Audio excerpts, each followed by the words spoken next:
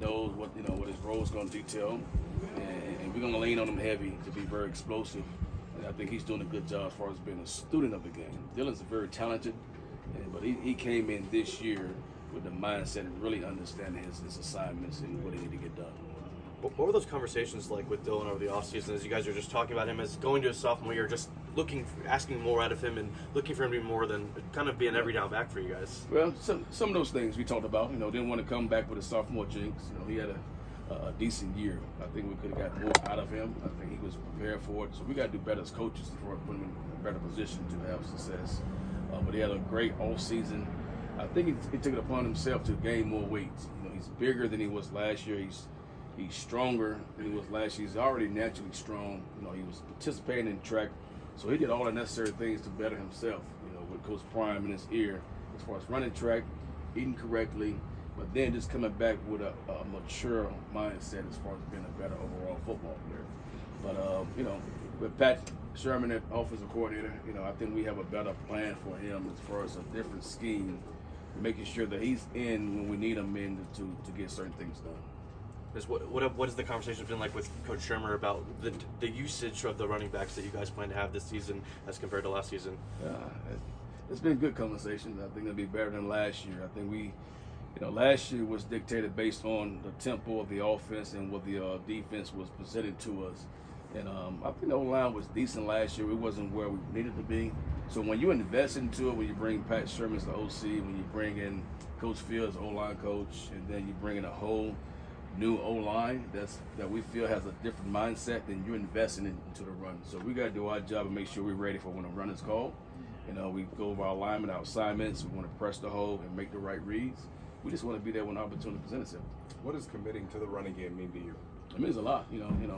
Not just for me, just for the team. If we're able to run the football, that means the box, get a little heavier, and that means we have one safety, so the passing game is where it needs to be, so we can improve on the passing game. It clears things up for Shador. To stop the run, now you got to put more bodies in the box to stop the run. And then to stop the pass, now you got to have a two safety shell to stop the pass. So we want to make sure that we dictate to the offense what we want to bring that week. If it's the run game that's going to work, we'll dial it up. If the passing game is there, but we know when you're able to run the football, when you're home or away, you have a pretty good chance to win games. How many carries does it take to get in the rhythm as a running back? It varies. We don't want a back to have 25, 30 carries. Those days are over. We want to make sure we keep them fresh. So if they get 15, 20 reps max, and then that next guy come in at 10 to 12 reps, that's where we want to be as far as that balance to make sure we don't overload one back. And then it's based on the play calling of Pat Sherman. And then I got a boss to answer to, also Deion Sanders, who wants to see a guy on particular plays. So when you have those variables, it's hard to say as far as getting them in rhythm, but we want to make sure that my job is to make sure they understand their assignments. So once they get in, they know what they need to do and carry out their assignments. Once they in, the fatigue as far as the stamina, we like backs ready to go at least 2 series, 4 to 8 plays. So that's what we look for. So if you're carrying a load, if you're not fatigued, if you're not blowing assignments, your reps would increase.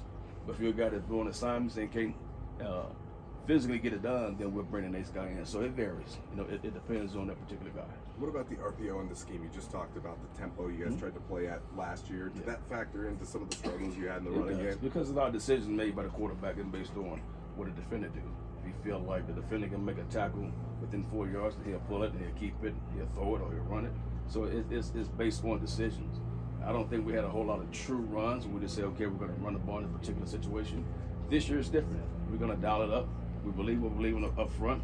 If the third is short situation, we have a situation where we're actually going to run the ball and not have too many RPOs. What are some of the things that you're drilling your group on that maybe you guys were lacking last year that'll help them be a little bit more productive? We just stick with the basics, the fundamentals, all the systems, just footwork. We want to believe in what we believe in, train our eyes, have good eyes, sell little to sell a lot. Alignment, assignment, execution. We want to stick with that. And then these guys are natural football players. They can play the game. If we can control all the decision-making skills, all the things that come in between the plays as far as not the mental errors when a play is called, we will be fine. So we talk about those things all the time. We stick to the core values: smart, fast, tough, discipline. And then we just build off that as far as the footwork, being in a position where there's adversity, and being able to get out of that position or that bad adversity with your feet and making good plays. Always downhill. Coach, what have you seen from Alton McCaskill, and is he close to being that back that you guys saw at Houston? He's close. You know, he from last year, he's very close. I think he did a good job as far as doing all the necessary things, as far as being able to decelerate and then accelerate. That's where he kind of had the issues, you know, as far as trusting it, you know, going from point A to point B. And we want to make sure we get him to the point where he gets downhill, and I think he's working on that. He's very smart. He's very eager. His speed has increased. His strength has increased. But I think he'll be ready for game run one. And once we go through all season, once we go through camp, you know, we're going to get him to where he needs to be to make sure that he's able to do all the necessary things. Thanks, Coach. Thanks, Coach. Thank you, Coach. Thank you.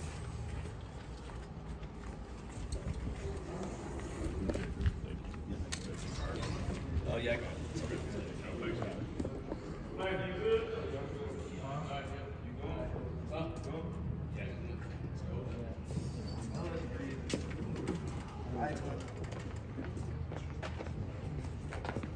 Hey, Mike.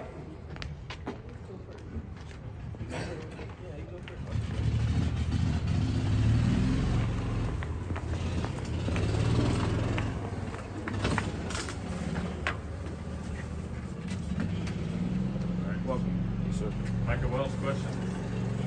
Micah, how do you feel like your first spring ball is going, and how nice has it been to get on campus early and get acclimated to the system as early as you can? It's been great. It's been a great feeling to come in early, to get a good start, going to get a feel for everything, get the playbook down, and just ready to ball out this year. What was it like watching this team last year? It was great watching this team. I came in and wanted to help change the program and wanted to give them something, like give them a running back that can do all things out the backfield. So, Had Colorado ever been on your radar before this? Before last year? No, sir. When Coach Prime came in, that's when they came on our radar. Yes, sir. And what was it about Coach Prime that made you feel like this is the place for you? He came in and wanted to change something, do something special, and I wanted to be a part of that. Yes, sir. I know it's still pretty new to you, but what's the biggest adjustment been to kind of playing against college guys for the first time? The biggest thing has been being patient.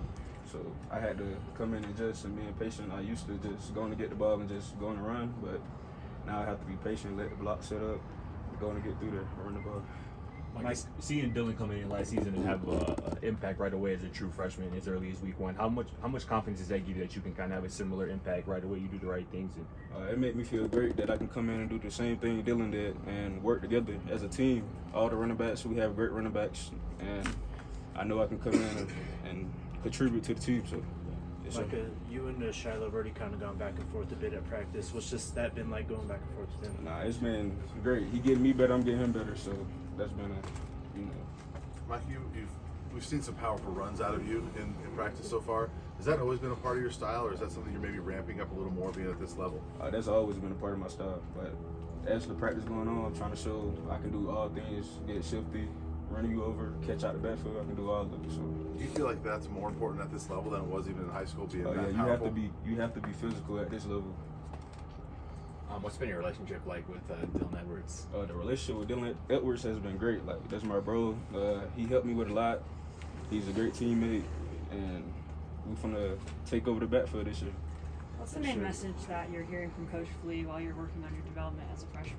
The main message from Coach Flea is that's being patient and making sure I get in the playbook, make sure I can do everything and know everything and play fast. Is it a hard decision to kind of forego your second semester and show up early? Nah, it's very. I'm taking everything in very well, so everything is pretty smooth. But do you feel pressured to do that? Like, if you don't, you're going to be behind the 8 ball? Yeah, yes, sir. What's been your impressions of Pat Shermer's offense so far? I know that it's a balanced offense, and when I came in, we go run the ball. So, yes, sir. Anything else from Micah? All right, thank you, sir. Thanks, Mike. Thanks, Mike. Thanks, Micah.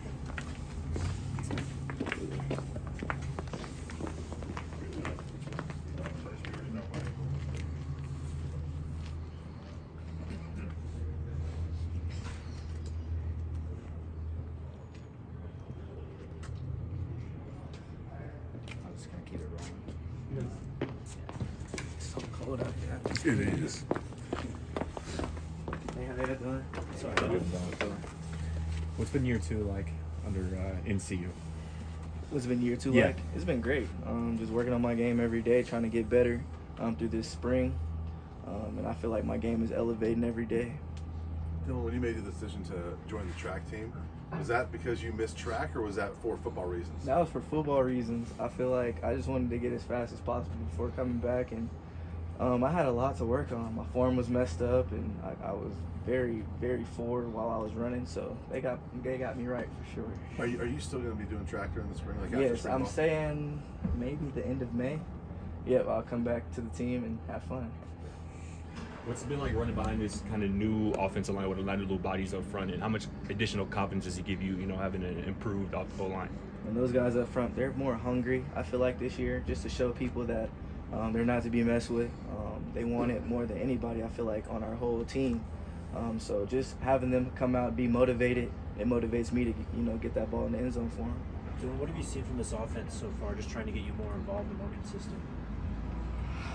Man, this year's going to be fun. I feel like everybody has a chance to do what they need to do, and our scheme is really nice. So everybody, get the ball, and it goes around real nice. Coach Flea said that was a little frustrating last year schematically, doing a lot of RPO stuff. You guys struggled with some of that. What was that like in the running back room? It was a little struggle, but we all, was a family in that meeting room. So we all leaned on each other and tried to get through the season, trying to get as much reps and do our best as possible as we could. So that's how we were asked from Coach Flea.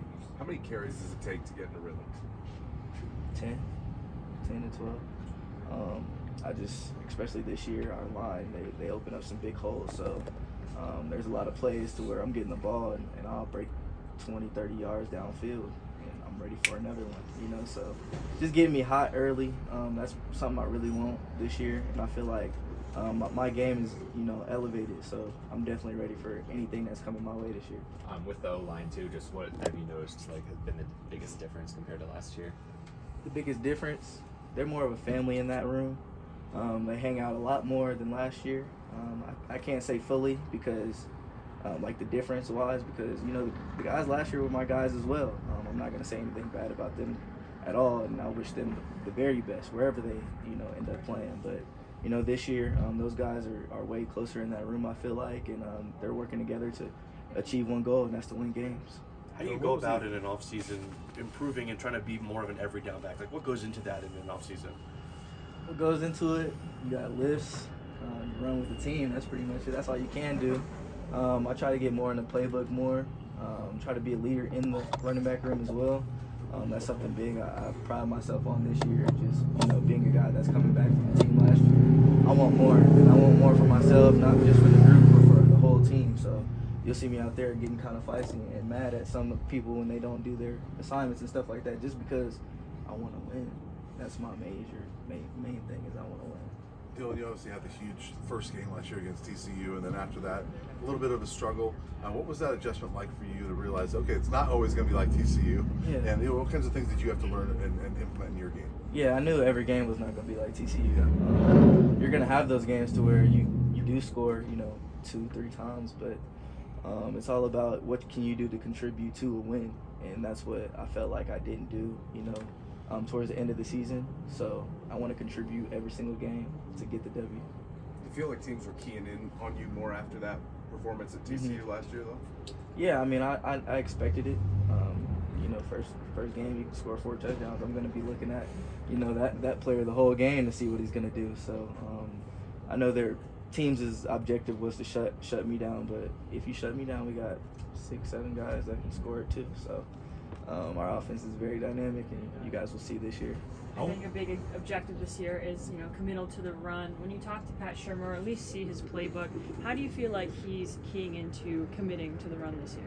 Yeah, so depending on what running back is in the game, you're going to call the game different depending on your personnel and everything. So certain runs I won't do anymore. I won't run up the center's butt anymore. You know what I'm saying? I'm going to run in between the tackles. That's not a problem, but I'm going to do what best fits my game when I'm in the game. So whatever Coach Sherm calls up, I'm going to try to, perfect it as much as possible. How important is pass pro to the running back position and to this team in particular? Yeah, pass pro is very important. I think during our indie, we spent about 75-80% of it on just blocking. You know, coach is real particular in how our form is supposed to be while, you know, engaging a block. So we try to work on that as much as possible. Who do you think's the best at it right now? I'm not sure. What was it like last year watching Shador take that punishment that he did take last year? I felt bad for him, but at the same time, he's tough and he got through it most of the season. So I'm proud of him, and he's looking better than ever this year. He's looking real good. Along with a running back room that is very different. Like I think every runner in there is different. Is that fun when you got different styles that guys that can do different things? Oh, of course. It makes the offense even more scary, knowing that we have a great receiver room, and then you turn to our running backs and we toting it. So it's great to be, you know, in that room for sure. Along with that pass pro element, you were utilized a lot as a receiving option out of the backfield. Is that something that you continue to want to do going forward? It's crazy because this year I'm playing way more receiver. I'm more dynamic in our offense. It's not just a running back. So I am in the running back room, but I view myself as not a running back or a receiver. I'm just an all-around threat towards the defense. I feel like I can split out. I can motion. I can do it all. So just having Coach Sherm, you know, call plays and give me the opportunity is something that I need and that I'm waiting for. Appreciate y'all. We go.